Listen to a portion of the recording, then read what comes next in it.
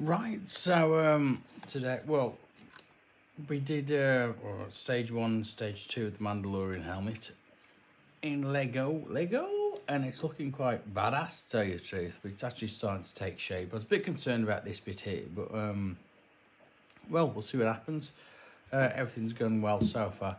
So today we're building bag 3, which is supposedly the stand which connects to the bottom, plus any other bits and pieces that might come with it. So we're just going to have a look, generally build what this piece is here, and yeah, job will be a good one, and we'll get things ready to rock and roll.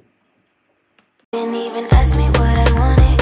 You made dumb assumptions. Clearly not your forte. Clearly don't be fucking. You've been fucking liars. Thought that I should let you know. And you was talking freaky, like you was gonna show. I started losing interest. I started to zone out. You was fucking liars. Thought that I should let you know. Right, so we've just finished bag number 3, and we actually built the back section of the helmet, plus this amazing, beautiful stand. And if you can see that, it says Lego Star Wars Mandalorian. It's actually built really stupidly well, and now, to be honest with you, it was a bit of a pig. Let's lay that down. Now, it was a bit of a pig to build, because as you can see in the instruction book, not that far back, this section here, yellow brick, 2 yellow bricks, pin them together, put them there, and it wavers about like that, and you're like, Jesus Christ, isn't that a better way to fix that in this stand?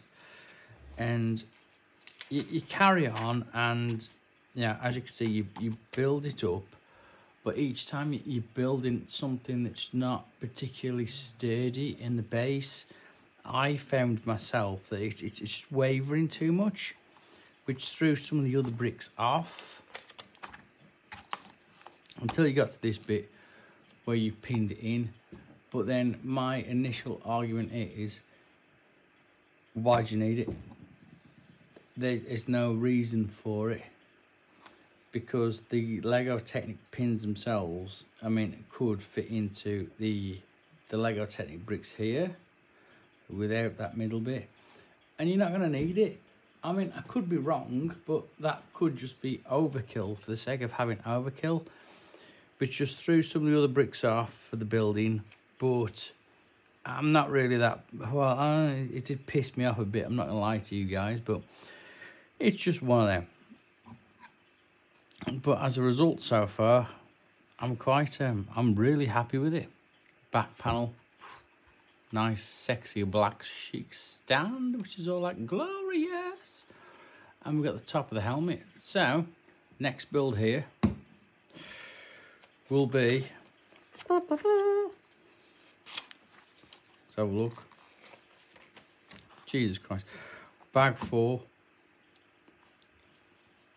According to bag 4, it's the size of the helmet, which will be an absolute fantastic build to do. So I generally hope that you guys will come back and view the rest of these videos. If not, I'm actually going to do at the end of all of these a speed build video, which I'm going to post up, and we're actually going to do something very special on this channel extremely soon. So yeah, everyone needs to keep their eyes open, and please like, share and subscribe. If you don't, you're a dick. And yeah, job's a good one, and I'll catch you all on the far side. Peace.